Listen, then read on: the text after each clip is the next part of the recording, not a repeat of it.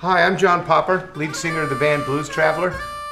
I also play harmonica and am arguably one of the best in the world, but thank God there really never can be an actual best. But I'm damn good. I'm going to teach you a few things about the harmonica.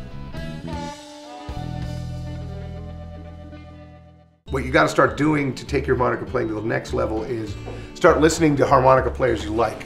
And then this gets really important. What I like to do is listen to saxophone players I like, listen to guitar players I like, because Jimi Hendrix, the best guitar player in the world, again, arguably, because there is no best, I think he's the best. But again, I'd be in an argument with somebody. But Jimi Hendrix didn't care that he was playing things that a guitar didn't normally do. He would be like,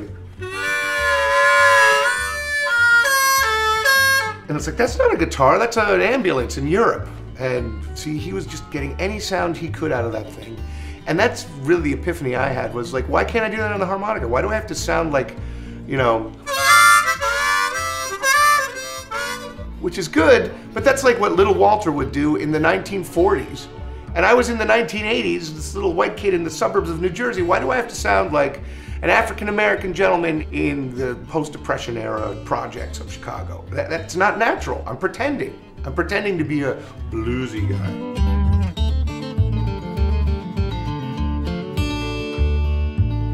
There's something that somebody said about the blues that's really wise.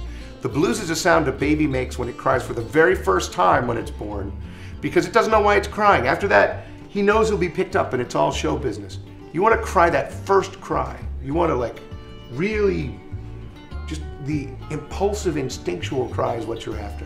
And that means you can be from anywhere and play the blues. You don't have to have a string tie like you're from the Mississippi levees in the late 1800s or something. That's not what the blues is. It's about playing honestly. And so what you want to do is make sounds that mean something to you. One of the first things I was trying to play was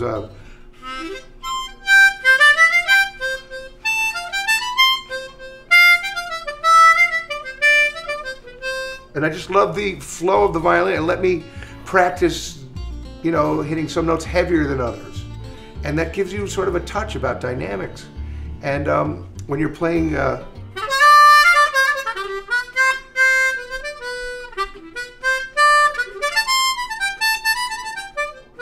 someone once told me that any line like that elaborate was supposed to be for a horn, like a saxophone or a trumpet. And why? There's no reason why not.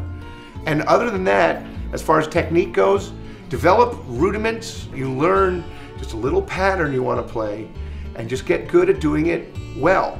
Enjoy the sounds you're making on the instrument, even if it's repetitive and redundant. You're enjoying it. Your friends can't stand it. But eventually, one day they turn around and go, wow, I didn't know you played that well. And the thing is, they were listening to you learn how to do that the whole time. They were just trying to block it out of their head when you sucked. Let everything be on the table.